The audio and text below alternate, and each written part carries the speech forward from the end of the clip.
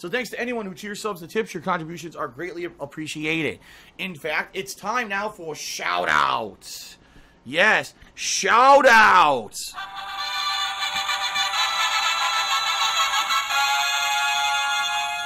To the Honest Troll, who did a 25-bit cheer.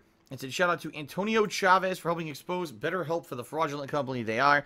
I have no idea what the hell you're talking about, Honest Troll, and chances are, you know, I'm never gonna know. So, thanks for the cheer, but the unrelated stuff kind of goes over everyone's head.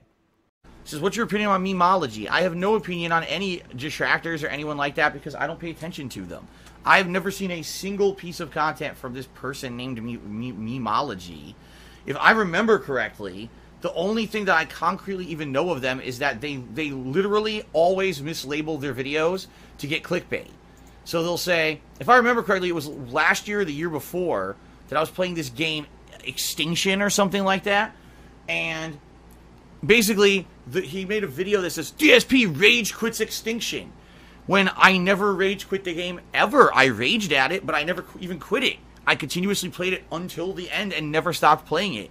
But apparently that's the kind of crap that guy does because he wants to get fucking, you know, credit for nothing. He wants to make shit up to get people to watch his fucking garbage content, which is all drama garbage content spun to make me look bad.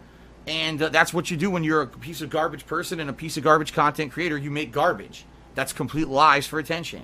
And that's what that guy does. So, there you go. Very, very, very hypocritical.